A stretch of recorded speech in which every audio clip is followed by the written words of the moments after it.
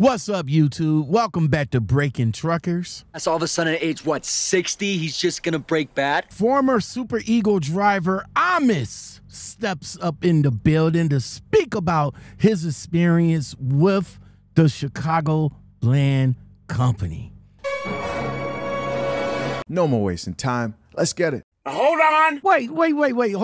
Let's go ahead and get this started right quick. Hold on. Almas in the building. All right, man. Now you say you from where now? You from Detroit? Yes, sir. The great state of Michigan, bro. But you don't that accent, man. That accent don't sound Detroitish, man. It sounds New Yorkish, man. I mean, Oh, no. What's going on now? Because I mean, you can't pass. You can pass for a New Yorker now. Oh, no, man. Yeah, I don't know. You ain't the first person to say that I had a New York accent, man. But no, originally from Detroit, man, 6 Mile, Wyoming. Grew up on Kentucky Street. All right, so listen, man. I'm not a lease driver, okay? I'm not a lease driver. Okay. I'm not an owner operator or nothing like that. But I have talked to many drivers, some that like the company, and a whole handful that don't like the company. So coming across your video about Super Eagle was an interesting topic, and to hear from your experience with Super Eagle. So go ahead and talk to us, man. How long you been working there before you left? Super Eagle, I've probably been there about 6 months. What they don't tell you is, they put the ad out there and say, it's 0 down for a truck. They don't tell you the year.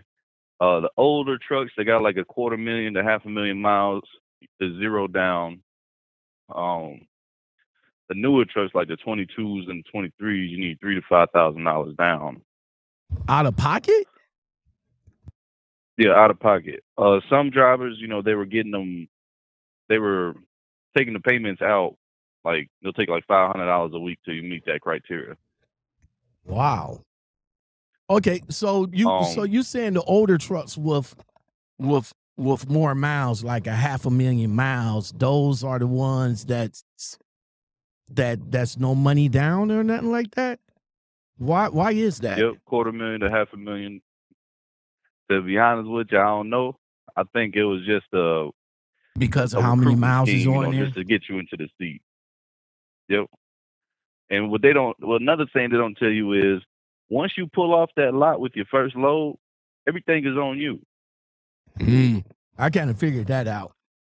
See, this is what people when they advertise, and what people tend not to do, they tend not to do their research.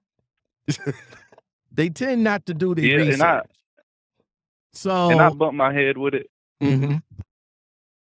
I put 3,000 down. I just bumped my head with it, man. I should have read the reviews, and it was already too late once I already read them. All right, so 6 months in, during that 6-month period, you saying everything is on the driver. Like, what we talking about? Everything. What we talking about? So they got a national account with TA and Metro. I had to get 2 steer tires redone because the metal on the inside of the tires started popping out. And, once they called them, said the national account and whatnot, I seen what their discount was. But 2 tires, it was like 7-something. That's with the road, with the balance and everything. But when they charged me for it, it was $1,200. Wait, how much? Wait, they charge you how much? $1,200. And that came out of your pocket. Yeah, they'll take it out your paycheck. So you don't have a maintenance account with them or anything like that? They claimed that they was taking maintenance out, but on my statements, I never seen them taking maintenance funds out. Wow. Okay. Okay. So what else you had to come out of the pocket on?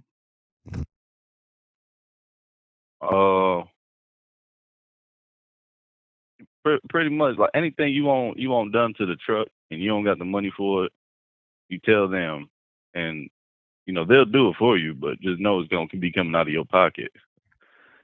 So let's say you gross, 12,000 one week, you're taking home, they're gonna as soon as your big check come in, don't expect to think what you're gonna get from it, because they're gonna do a lot of deductions off that check. Wow, that's And crazy. how I came to figure out it was they were stealing off the loads. I'm pretty good with the brokers. So I'll tell the broker, hey man, I need some of these rate cons. So the broker will end up sending me the rate cons, and I'm like, yeah, this ain't matching up with what Ego just sent me. Then I'll ask him about a couple of the older rate cons. So I got all of my rate cons besides the first 3 loads that I pulled with them. How was you able to get inside with the brokers? Because some of the drivers I talked with, they wasn't well, some of them were, but not all. How did you manage to get, to get side by side with the brokers to get the information you need to find out Super Ego was skimming off the top? Well, the first company I was with before Ego, they were letting me self-dispatch. That's kind of how I built a relationship with the brokers. And I would, they would ask me to do a favor for them. Hey man, you think you can get it here early? Just kind of like you scratch my back, I scratch your back. Right. Or in other words, the same brokers that mess with you in the past are the same brokers that mess with Super Ego. Exactly. Wow. Okay. So I would send. Go ahead. Oh, I'm sorry. No, you go ahead. I didn't mean to interrupt. Go ahead. So I would send the original rate con from the broker back to my dispatcher, and the dispatcher would be, you could hear the panic in his voice. I hope the dude's demeanor just changed. And mind you could fire your dispatcher. I went through 3 dispatchers, and their whole demeanor would change and be like, oh, the broker messed up on it. It's the real rate con right here. Okay. And I would send them back the piece of paper that they signed off on. Like, nah, y'all agreed to this rate, the one that the broker sent me, which is not matching up. But I put $3,000 down. No, it's not matching up at all. All right, so and I just put that video out there so other drivers. I'm just tired of these trucking companies taking advantage of truck drivers. Well, yeah, that's the story of all of our lives out here. What companies saying what they can do one thing, and then when you get on with the company is a totally different outcome. So I would think that you wouldn't suggest Super Ego. You wouldn't suggest them at all. Not even for a company driver. You wouldn't even suggest them. Nah, I would not. Payroll will sneak stuff in on you, man. I switched trucks. I had a Kenworth before I jumped into a Freightliner, and they ended up charging me like $1,800 later on down the road for some type of oil pan I was supposed to get done to that Kenworth. And I'm like, man, it's been 6 months I've been out that truck. Wait, you talking about the truck that you turned back in? They said that you owed on it? Yeah, so I'm gonna get to that one. But before I jumped into the truck I turned in, it was I had a Kenworth. and they were trying to tell me that they had to change the oil pan and everything. I'm like, man, I've been out of that truck for 6 months. Right. It doesn't make no sense. But you can't do nothing about it. You could, they got a complaint line where you could just call in and complain about it, but nothing's gonna get done. So what do you suggest drivers do? Because like I said, super ego is like, I mean, everybody is running over the super ego, bro. I mean, everybody. It's a female driver that I know personally. She just started with super ego, and I got a handful of people on my channel alone that had like real like super ego problems. You know what I'm saying?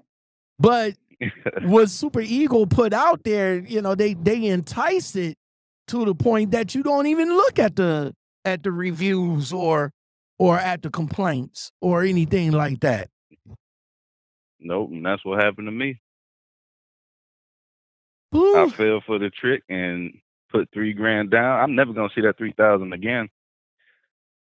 So what was the discussion like when you told them, like, hey, I don't think this is gonna work for me? I know I've been 6 months in, and it's kind of cool that you put 6 months in. And guys, let me tell you once again, this is his experience. His experience is not going to be your experience with the company. True. So if you're doing good with the company, and I know a lot of you guys going to come in the comment section and say, oh, well, I'm doing this and I'm doing that. You just got to understand that his experience will be totally different from yours. So, my man, what was the conversation like when, you told him, hey, this ain't going to work for me. It's time to go. Well, what was the conversation like for that? And did they quote unquote mess with the money at the end?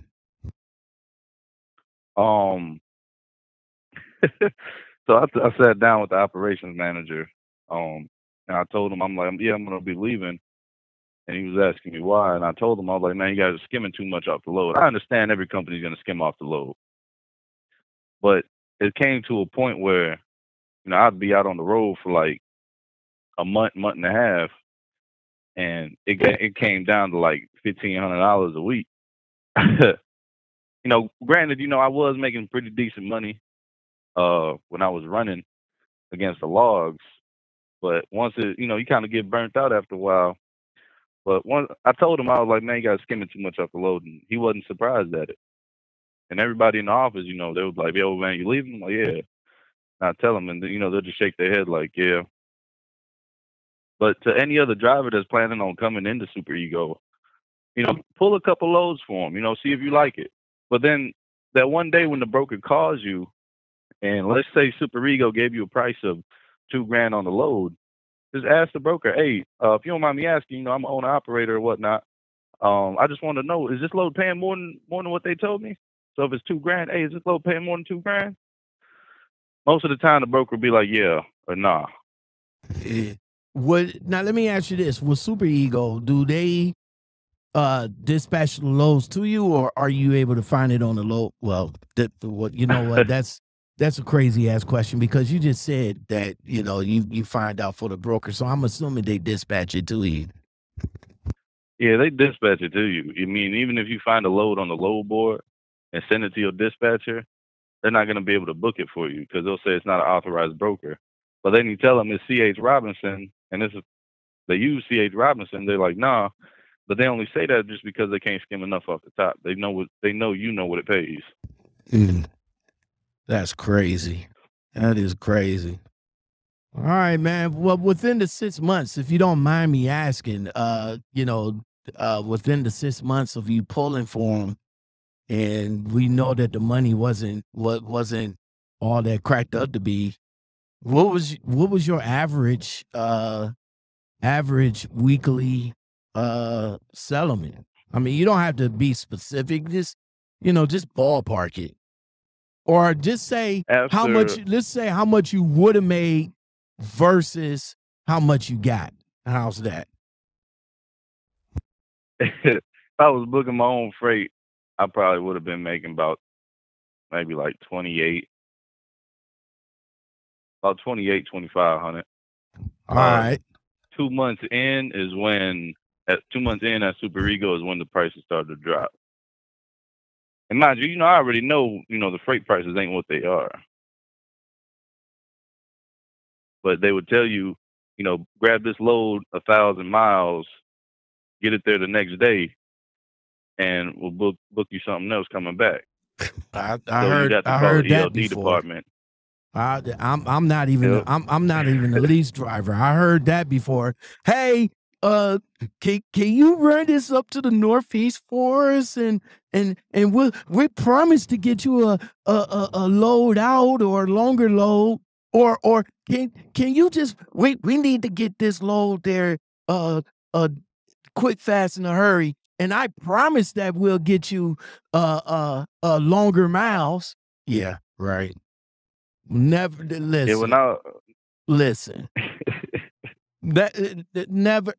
As a new driver coming in, I'm going to just tell y'all not there to be friends. Y'all not there to be buddies. No. Y'all not there to be cohorts. You there to work just like he's there to work. So if they ask you, "Oh, can you do me a favor?" No, I can't do you a favor, because you're going to put it on me anyway. So if I say no, you're going to put it on me anyway. So don't even start with the fake smile. Hey, can you do me a favor? No, I can't do you no favors. I can't do that. What do you feel about that, bro? Because it sounds like that they was asking for favors all the time. Oh, they were. Once it started getting closer to the end of me exposing them and telling the dispatch, I'm calling the office. I'm sending messages to the owner of the company on LinkedIn, and it started pissing them off a little bit. They had me sitting in Columbus, Ohio for 4 days. Said that there was no loads on there, and I pull up the load board. And I'm sending my dispatcher screenshots of the load board, like, bro, there's a whole bunch of loads coming out of here. So I'm probably like 5 hours from the city. So on my second day, man, I went home. On the fourth day, my dispatcher calls me. He's like, "Yo, I got a load for you coming out of Columbus." I'm like, "Man, I'm at home now." And wow, and now they changed the hiring criteria. Now they'll take drivers with 4 months experience. Now, driver with 4 months experience doesn't really understand what $3 a mile is compared to what they gonna offer you. They offered me a load for 98 cents once. Right. See, that's what they drivers. Y'all better be careful. Yeah, we're going to take we're going to take 4 months of experience, because the drivers that have experience, they know what's going on, and we don't want them. We want the inexperienced, naive drivers. That's what we want. We want them. We want them. We don't want the experienced drivers that know better and trying to do better. No. We want the naive drivers that we can get over on. That's who we want. Well, again, like I said, bro, that's what they gonna go with, man. That's it. As long as go ahead. Well, I never did a reset with them. Wow. I'll give you an example. So me and this driver, we picked up a load out of Sparks, Nevada. And we were both going to New Orleans. We ended up stopping and we stopped somewhere by Little Rock. It's over 1,000 miles. And I'm talking about when you call ELD, man, they so good with the ELD. If you get pulled in for a level 1 inspection, DOT won't find nothing wrong with your logbooks. Okay. Now, you did mention in the video about the ELDs. I work for a black ops company, so I'm not naive to how they do that. Or Is it a Samsara tablet? Nope, it's their own ELD service they got. And Oh, nobody's in America. Everybody's back overseas. oh, okay. Well, you see, I rocked out with a Samsara tablet with the Black Ops company, and I never had them to do it again. But it was one morning. I started my clock, and of course they didn't have a load. They didn't have the load ready for me, so. You know, I kind of, you know, they got on the phone with me. Hey, Lockout, can you do me a favor? Yeah, what's up? Can you sign out of your Samsara and certify the log? I'm like, what? I'm not driving today. Like, I mean, what are we doing here? I'm under the impression I'm supposed to get a load. Oh well, the load canceled, and you know we're trying to find another load, and we're not sure how long it's going to take. So I was like, okay, fine. You know, the brand new. You know, this is brand new to me. Like, you know, I was always under the impression that nobody couldn't fuck with the ELD, but that was here nor there. So next thing I know, okay, click out, ching, came back on, 4 o'clock, like it was never touched. I was like, Yep. okay. But then I talked to my old school guy. He was like, you certified that, didn't you? I was like, yeah. You know that's federal, right?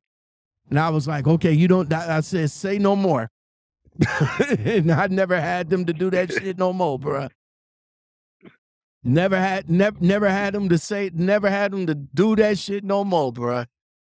So, And but you say you say Super Ego is good with it on a regular basis, though. That's ain't that kind of scary? I'll give you though? an example. There was a driver. It's a little scary. There was a driver. I knew him because I started working with him at Super Ego.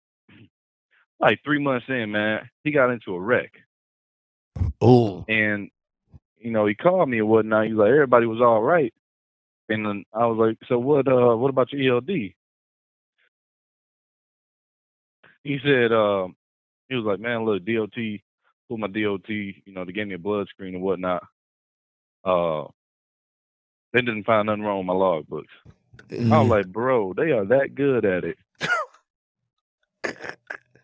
I'm like, man, this is just like now, you gotta be that good. You know what, y'all? Listen, I'm gonna say I'm gonna say allegedly.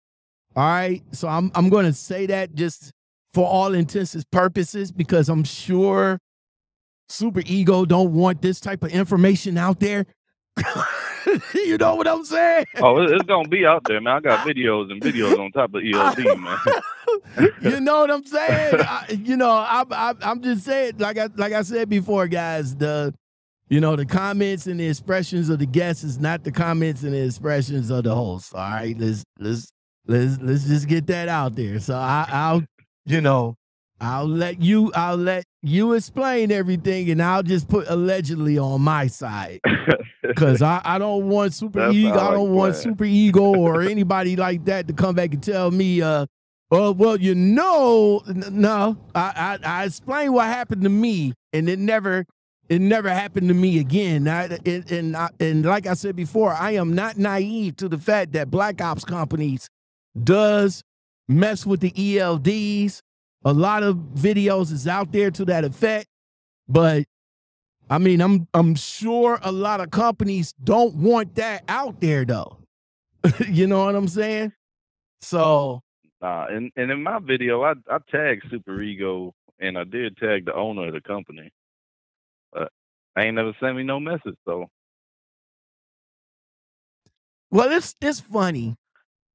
I talked to a former Super Ego employee that explained what happened to them, and I think whatever the case, they was able to, fix whatever problem that they had, and they was able to, come to an agreement, and that driver went back to driving for Super Ego. Yeah, I mean, like I said before, y'all, I mean, it's it's different experiences for different people. So, but bro, I do appreciate you coming on and chopping it up with me, man, because like I said, I thought, I'm interested in a lot of Super Ego stories because, man, I just want, I'm just trying to help out the next driver. Right. I just want the people to know.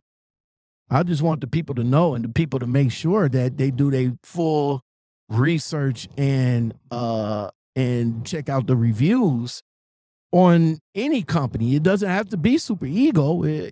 Just check out the reviews for any company that you go with, man. It's just unfortunate that what they tell you over the phone is one thing, and when you get there, it's going to be a whole slew of stuff. So, I hope. And I hope the female, she has some success with them. Go ahead, D. It's crazy because when you go to the office, you have to pay for your drug screen.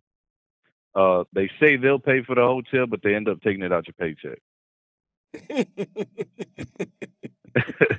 The drug screen like $85. Then they want to put you in I don't got nothing against super rate motels, but it ain't. I went there one time, man. I ain't never come back, man. So you gotta pay for your own drug screen, and you gotta pay for your own hotel. You gotta pay for your own way out there too, right? Yep. Or they'll say that they'll pay for everything, but in the long run, they'll take it out. They'll reimburse themselves pretty much. Yep. Woo. And let's not forget it's 1099. So only thing you guys gonna get is a paycheck. That's about it. Yeah. So I guess I guess Super Ego definitely wouldn't work for you, and of course you say you wouldn't suggest them. But would you agree with me that Super Ego would just be for a quick fix? Come in, say 2-3 months, get about stack about 10K and get out. Yeah, long term though, nah, because I know drivers have been there for a couple of years, and they're showing me their paychecks and whatnot. I'm like, man, this don't make sense right here. And they're like, well, then they'll start to look at it, and I'll call one of my brokers up and I'll be like, hey man, can you send me the rate con? If it's not too old, they'll send it to me. But once it gets past a certain month or to a certain time frame, a broker won't send you the rate con because it's too far back. Well, companies like that got their favorite drivers. So, I mean, not to say that, the company ain't going to go, bend over backwards, but I'm sure they're not going to bend over backwards for, a driver of your status that only been there for like 6 months versus a driver that been there for like 2-3 years.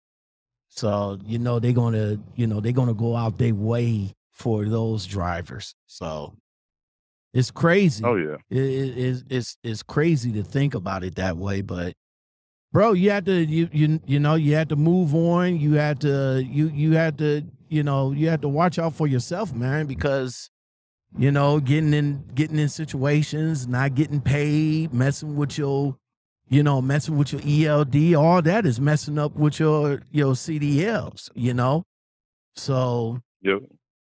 So it's a good thing that you decided to move on to greater pastures, bro.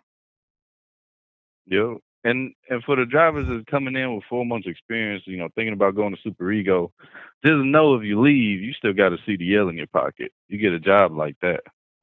Exactly. I left Super Ego the next day. I was doing my drug screen for another company. That's what's up. That's what's up. My man D, thank you very much for coming in and chopping it up with me, man. I really do appreciate it. Go in and shout out your TikTok, bro, where they can find you at. Oh, follow me on TikTok at the Bosnian Trucker. All right, guys. That's what's up. That's gonna do it. I do appreciate you stopping in and hollering at your boy, man. Thank you very much. Yes, sir. Yes, sir. You be safe out there, man. Big G's got it locked, boy. Want you to love me all night, yeah, take me down. Want you to make me real wet, yeah, swim around. Want you to take it like a G, yeah, don't make a sound. And I want you to miss me when I'm not around. Come dive in my ocean, sip on my push. My love is like lotion, it's all over you, you all over me. 'Cause you my love.